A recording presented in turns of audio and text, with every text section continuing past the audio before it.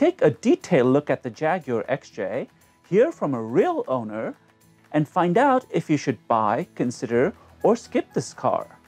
Here's the download. The Jaguar XJ has been around since the late 60s and has gone through a number of generations. This last generation was introduced in 2009, so it's been around for about 10 years now. Competitors do have newer models, and these include the Mercedes S-Class, the BMW 7 Series, and the Audi A8. So let's take a detailed look at the XJ. Clean lines that start at the front and flow uninterrupted to the back make for an elegant sedan. It embodies the sharply raked roofline of four-door coupes without having to use that label.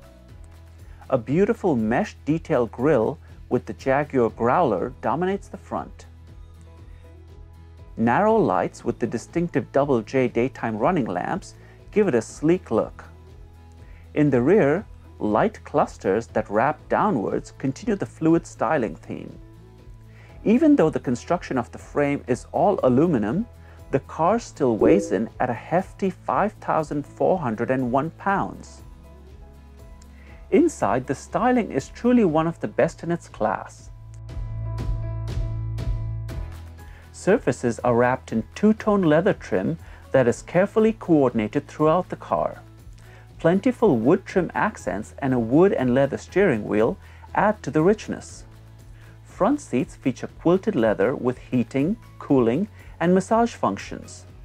Rear seat passengers get reclining seats, an additional 5 inches of legroom with long wheelbase, seat temperature and ventilation controls, and climate controls.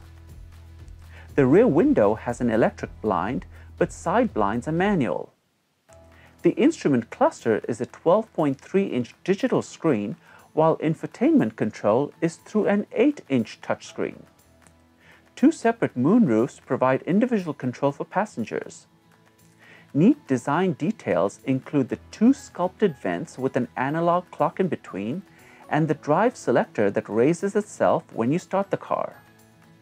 Jaguar offers 3 supercharged engine choices for the XJ. The entry level is a 3.0-liter V6 producing 340 horsepower and 332 pound-feet of torque. Next is the 5.0-liter V8 with 470 horsepower and 424 pound-feet of torque. The top of the line is the 5.0-liter V8 producing an impressive 550 horsepower and 502 pound-feet of torque, clocking 0 to 60 in 4.2 seconds. Unlike other manufacturers who offer several different customizable drive modes, Jaguar only has dynamic and winter in addition to normal. A Meridian sound system is available as an option. Tech features available include blind spot monitor, reverse traffic detection, adaptive cruise control, adaptive headlights, traffic sign recognition, a 360-degree surround camera, park assist, and navigation.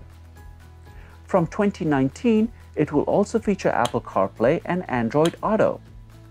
Unlike its competitors, Jaguar does not offer any autonomous drive technology. The exterior and interior styling are definitely standouts. And now on to Les's top 3 likes and dislikes, starting with why he picked this car. Well, I had been an Audi person, and I loved Audis, and I think I had 4 of them, ending up with the big one, the A8. And I really liked it, but I was getting kind of bored, you know, after so many cars. They hadn't really updated them much. So I looked around. I drove a Maserati, I drove the Jaguar, looked at a few others, but this one really won me over. It has to be styling. It's a beautiful car. It's an Ian Kellum design, and I just think it looks so beautiful going down the road, and I feel great being in it. And so the styling, I think, is the first thing that won me over. Well, there's one big thing that annoys the hell out of me about this car, and it's the navigation system. it just doesn't work. It's not easy, it takes too long, it's not intuitive, and it's sort of just a pain in the ass. And they've improved it over time, but it still isn't good. And half the time I end up using Google on my phone because it's just too frustrating to use the car system. Second like is really the performance. I mean, the handling is amazing for a big car. It's a luxury sedan, sort of a grand tour, but it's also very fast and very easy to maneuver. It's incredibly fast. It's the supercharged version, and it just flies, and I love fast cars. Yeah, I love the interior design. I don't like the wood, and if I were going to order the car or pick a different car, I would go for the lighter wood. This has the burl, which I've never liked. It's dark, and it feels kind of old. So that's a dislike. It's incredibly comfortable, and sometimes I feel a bit like a fat cat, in a big fat luxury car, but when you're sitting in it, it feels amazingly comfortable. Everything works right. I love the massaging and cooled and heated seats. It's just, you feel safe and you feel comfortable even on long drives. Well, it's both a like and a dislike, which is the size. It has advantages being large, but it also has disadvantages, and the most obvious one is parking. I live in the city. It's always a challenge to park, and then I'm scraping my rims, and it seems like they could design rims that weren't so easily scraped. And here are a few highlights from the rest of our chat.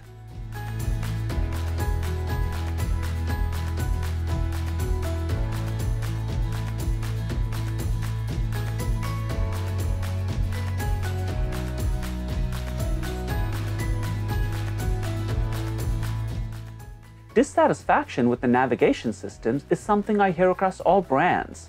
Many people still prefer to navigate with their phones. Remember, we don't pay the drivers on this show for their opinions. Instead, to thank them, we make a donation to a nonprofit charity of their choice. If you'd like to be on this show, please reach out. And now, on to Les's recommendation. Let's find out if he recommends you buy, consider, or skip this car. I'd give a big buy recommendation. This is an amazing car. It's well thought out, well designed, it performs well. Really haven't had any problems with it, and I love driving it, so I recommend it to anyone wholeheartedly. And there you have Les's recommendation. We'd love to hear from other XJ owners. Let us know your likes, dislikes, and recommendation in the comments below. Subscribe and see you soon.